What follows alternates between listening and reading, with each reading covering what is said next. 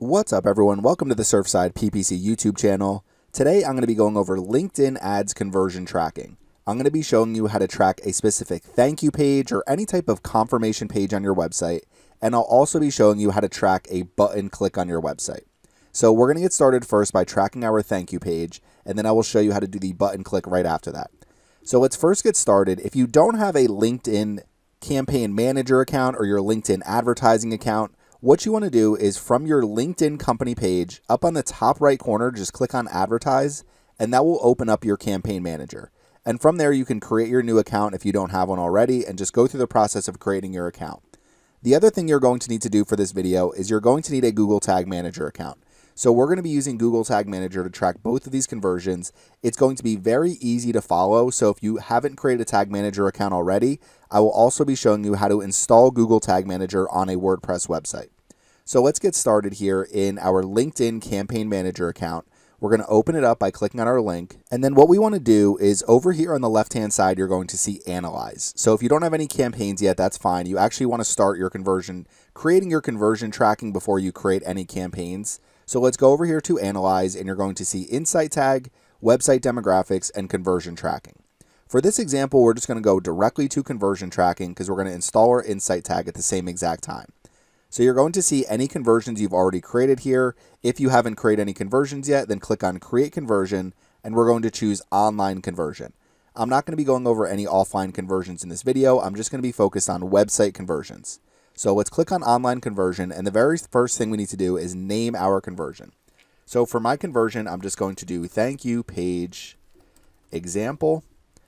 And then we need to define the key conversion behavior you want to track. So what is this conversion for your business? Is somebody applying for a job, booking an appointment? These are all different examples of types of leads. You could also just choose lead here.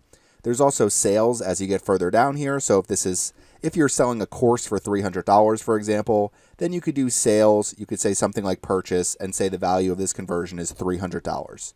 The other thing you can do is if you're just trying to track leads, and you're not really worried about the value of the conversion, just set this as 1, and that will just count every lead as $1 for your business, and you don't have to worry about actually tracking the value of each conversion back into your LinkedIn ads account. So for this example, let's just say every new lead for my business is worth $50. So we'll just set a $50 value for this conversion.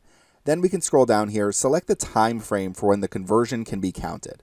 So clicks and views. So basically when someone clicks on your ad and when somebody views your ad, how you want to actually give credit to any of those clicks or views for a conversion.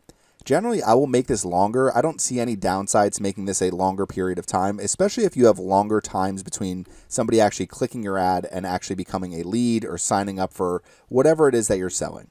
So there's no downside really to me for extending this time period. So let's do 90 days for clicks and we'll say 30 days for views. Next, we need to select our attribution model, and the one I select is just last touch each campaign, and I just keep it as this one here and don't do last touch last campaign. So let's do last touch for each campaign, so we actually give the campaign that is driving the conversion the credit for the actual conversion itself. So what we need to do next is go to our next step. So next we can select the campaigns we want to track with the conversion. So if you have an active campaign running and you want to make sure that conversion is being tracked within that campaign, then you can select that campaign here. Otherwise, you don't have to select a campaign yet. And as you're creating your new campaign, you can actually select this conversion within that campaign. So for right now, I'm not going to select any of these campaigns, and I'm just going to click on Next Step. So now it's going to say define your conversion tracking method, and it's either manually set up conversions or use a tag manager.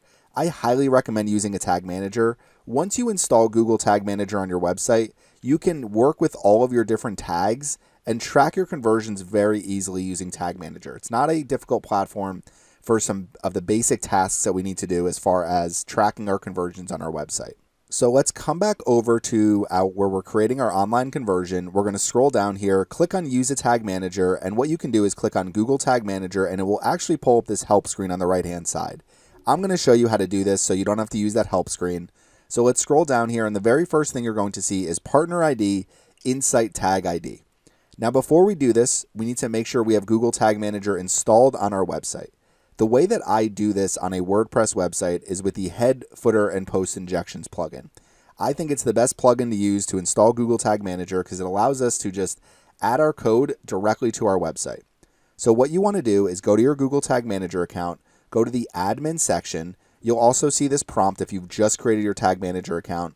Go to install Google Tag Manager, and you're going to see two pieces of code here. The first one, paste this code as high as possible underneath the opening head tag. The next one, paste this code immediately after the opening body tag. So if we copy this first piece of code, we come back over to the back end of our website. I have installed already the head, footer, and post injections plugin. You can search for this directly from the WordPress plugin store. It's completely free to use. And then we come back over here and we open up this plugin. You can find it by going to settings and going to header and footer, and then just paste your Google Tag Manager code right here. You're going to see the head page section injection. Paste that first piece of code right there. The next thing we need to do is go back to Google Tag Manager, copy this piece of code right here, come right back over to our plugin, and we're going to paste it in this section and in this section on the right, and click on mobile, scroll to the bottom, and click on save. So the next thing we need to do is we need to make sure we submit our Google Tag Manager workspace. So this is only the first step of installing Google Tag Manager. So click on the X here, go back to your workspace, and then when you're within your workspace, click on submit over on the right hand side. You can add a version name and a version description. I've already submitted this, so I'm just going to put 123123, and we will click on publish. Now once you do that, we have Google Tag Manager installed on our website, and what we want to do is we're going to come back over to our workspace. Now, when you come back over to your workspace, you're going to see new tag right here. You can also click on tags on the left-hand side and add tags that way as well. So let's come back over to our overview here, add a new tag, and the tag that we want to use. Now, this is a little bit confusing because when you go to tag configuration and you search LinkedIn Insight tag, you're not going to see this 2.0 one. You have to actually get this in the community template gallery. You're just probably going to see LinkedIn Insight. I would recommend using the LinkedIn Insight Tag 2.0, and LinkedIn recommends using this tag as well. So if you go to the community template gallery, all you need to do is come right over here to the search bar and type in LinkedIn Insight Tag, and you're going to see LinkedIn Insight Tag 2.0. So we already have that added to our tags. So we're going to choose the LinkedIn Insight Tag 2.0, and what we want to do is name our tag. So we're just going to say LinkedIn Insight Tag, okay? And now we're going to click on our tag configuration again. What you're going to see right here is Partner ID, Insight Tag ID. Come back over to where we are creating our conversion, and you're going to see Partner ID right here, Insight Tag ID. So we're going to copy this code. You can also just click right here. Come back over to Google Tag Manager and paste that code right in this field for your Insight Tag ID. And then all we're going to do is trigger this on all pages. So basically what we're saying is we want to place the LinkedIn Insight Tag on every page on our website. Click on save, and now we can submit our workspace again. So you add a version name and description. So we'll just put LinkedIn Insight Tag 2.0, and I put added the LinkedIn Insight Tag to Surfside PPC. So let's click on publish, and this will make sure that we now have that Insight Tag on our website. Let's come back over to our conversion. We are going to keep scrolling down. The next thing we need to do is define our conversion tracking method. And for this example, we are going to be using a page load. So when you are actually trying to track a specific page on your website, that is what you want to use. Now, when you're doing a button click, what you want to choose is the event specific. I will go over that as soon as we're done with this one. So let's keep scrolling down, and you're going to see page load conversion. Match a URL that, and in my case, I'm just going to put contains, and then we're going to come over to our URL, and I usually just copy from my domain, and then I do whatever the page is. So we just come over here, contains surfsideppc.com/thank you. So this should not match any other page on my website, and anytime someone visits this page, it should track this as a conversion back into our LinkedIn ads account if our LinkedIn ads account actually drove that conversion. So that's the whole point of conversion tracking. We want to know what our campaign is actually driving for us. So once we finish with this step, all we need to do is come down here and click on create. Now we have created this brand new, you can see thank you page example conversion down here. It's currently unverified because we haven't actually verified this conversion. We will verify it by the end of the video, so don't worry about that. So that's how we create a conversion for every time someone visits a specific page on our website. The next thing that we need to do is we need to track this button right here. So this button has absolutely no meaning on my website. The main thing with tracking a button, and the method that I'm going to show you, is it's going to track the button based on the text that is showing on your button. So in this case, the text is start your free trial.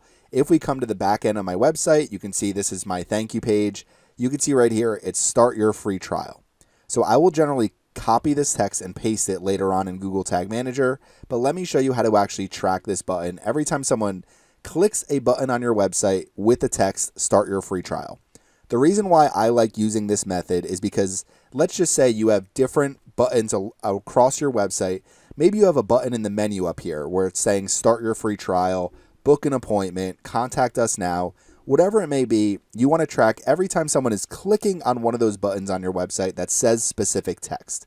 Whatever your main key performance indicator is, then you can actually track every time someone is clicking that button and taking that next step with your business.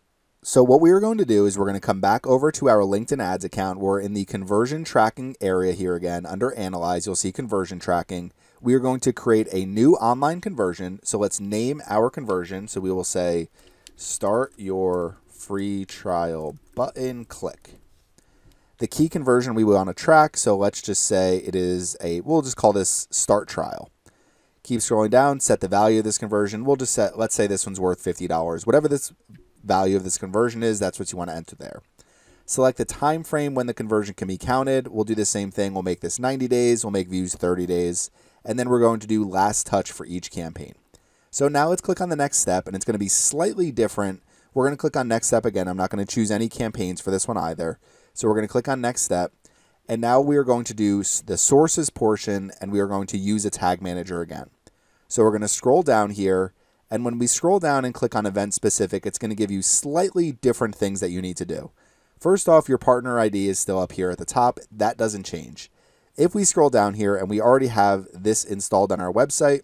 So if you haven't done that already, then I will show you in a minute how to do this again, just to make sure you have your Insight Tag ID on every single page that's tracked. So it's tracking everything that's happening on your website. So with event specific, it's going to be slightly different. And what you get is a conversion ID for Google Tag Manager. And then you'll also see this here, insert code to load when action is clicked, or email your developer. We're not going to be using this specifically for the Tag Manager example, but what we're going to do right now is we're going to come back over to Google Tag Manager. We're going to come back to our workspace.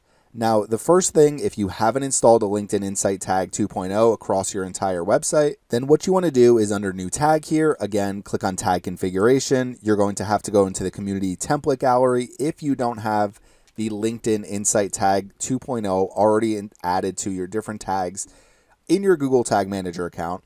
So since we already have the LinkedIn Insight Tag 2.0, click on it, enter that partner ID that they showed you earlier. So if we scroll up, this partner ID right here, and then copy that, paste it right here, go to triggering, and do that on all pages. So you want to make sure you're doing that before you're actually setting up this conversion as well. But we're going to get rid of this for right now. We're going to come back over to our LinkedIn Insight Tag 2.0. And what you want to do is we want to first take our partner ID, and we are going to come over here and paste that right at the top. Next, we're going to take our conversion ID. So when we come back over to LinkedIn, we scroll down, you'll see conversion ID for Google Tag Manager. So we need to copy this right here, come back over to our Google Tag Manager account, and paste our conversion ID. So this is what yours should look like. The LinkedIn Insight Tag 2.0, you enter your partner ID here and enter your conversion ID right here. Let's name our tag, and I'm just going to put start your free trial button click. Okay, and now we need to choose when this tag actually fires. So we're going to click on triggering here, and you're not going to choose all pages for this one. What you're going to do is you're going to click on the plus sign right here, click on trigger configuration, and then you're going to go under click, and you're going to do all elements. So what you want to do is some clicks, and you want to choose, if you don't have click text right here like I do in mine, then what you want to do is go to choose built-in variable, and then you're going to see all of these different built-in variables. So click text is the one you want to choose right here, and that will pull up that actual built-in variable in your drop-down menu right here. So let's click on the drop-down. We're choosing click text, and you can do contains, you can do equals, but what we're going to do is go directly back to the back end of our website, copy this text, start your free trial. Come back over to our Google Tag Manager, click text, contains, start your free trial. So now basically what we're saying, so let's name our trigger. Okay, so I'll just do click text, start your free trial. We'll click on save. And now basically what we're saying is we want you to actually track this conversion ID every time someone clicks on any link on our website where the text in the link is start your free trial. So you'll see if we come back over here, this is just your standard A tag. The only reason it looks like a button is I have class equals my button, and there's some CSS behind the scenes. So you can easily do this using an A tag, if you're just linking out any page on your website, any page on an external website, every time someone clicks on a link that contains this text right here, it's going to track this as a trigger in your Google Tag Manager account. Now, if somebody clicks on your LinkedIn advertisement and then comes over to your button, so over here, they click on your LinkedIn ad, they go to some page where you have a start your free trial button, they click on this button, it will fire that as a conversion back in your LinkedIn ads account. So let's come back over here to our Google Tag Manager account, and what we need to do is save this new tag that we just added to our website. So now you should have the Insight tag added on every page on your website, and then you should also have the Insight tag added to track this conversion. So we'll click on submit, we can add our name and description. Okay, so I've named mine, added a description, and we will click on publish. So now the next thing that we need to do is go back into our LinkedIn ads account and create this. So just click on create, and now you'll see we have your start your free trial button click as a new conversion in our LinkedIn ads account. So what you can do to make sure that this is actually firing properly within Google Tag Manager is we click on the X again, we're going to come back to our workspace, and what we can do is we can click on preview. After we click on preview, you want to go to a page where your button is located. If it's located on every single page, that's fine. So right now I'm going to go to my thank you page and click on connect. So if we scroll down here on our thank you page, you can see our button right here. So before I click it, what I'm going to show you is through your LinkedIn Tag Manager account, you could use what's called Tag Assistant. So within Tag Assistant, you can see all of the different tags that have fired here. So we have all of these different tags have fired right now, but the one that hasn't fired yet is start your free trial button click. So what we want to do is we want to come back over to the page where we have our Tag Assistant connected and click on this button. Once we click on this button, we come back over here, you're going to see this LinkedIn Insight Tag 2.0 fired one time. So that means it is tracking properly. This was able to actually track that somebody clicked on a button on our website that had the text, start your free trial. So it fired one time. If I click it again, it'll say fired 2 times. So this is how you can track that it's actually working properly on your website. And now what you can do is within your LinkedIn ads account, when you're creating a new campaign, so coming over here to advertise, and let's just say you're creating a new campaign. So we'll choose this campaign group. That's fine. We'll click on next. And then what you want to do is we're going to choose website conversions right here. Within website conversions, you set your audience. You can set your advertisements. Keep scrolling down. And what you're going to see towards the bottom is conversion tracking. And you'll see it'll choose some of the different conversions here. But what you want to do is select whatever conversions you're optimizing for. So in this case, let's just say I'm optimizing for my start your free trial button click. So now we have this conversion that we're optimizing for. Right now it's unverified, so we do need to actually verify that this conversion is working, but it should be working in no time. So you're ready to actually create your campaign and actually optimize for this conversion within your campaign. So before we launch this campaign, let's come back to our account. So we're just going to exit without saving.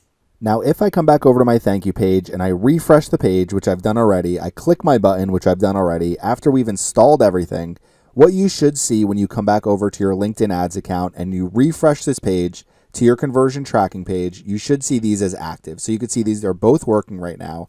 These are both active conversions. So we should be able to track these properly within our campaign. So hopefully this video has been helpful. If you're trying to set up LinkedIn ads conversion tracking, it may take several minutes for these to go from unverified to active. So give it at least a half hour, give it some time. You may need to clear your cache for your website. You may need to do a few different things to make sure these are working properly. But as you can see now, we have both of these working. So if you have any questions about LinkedIn ads conversion tracking, please leave them in the comment section. Thanks for watching my video today, and make sure you subscribe to the Surfside PPC YouTube channel.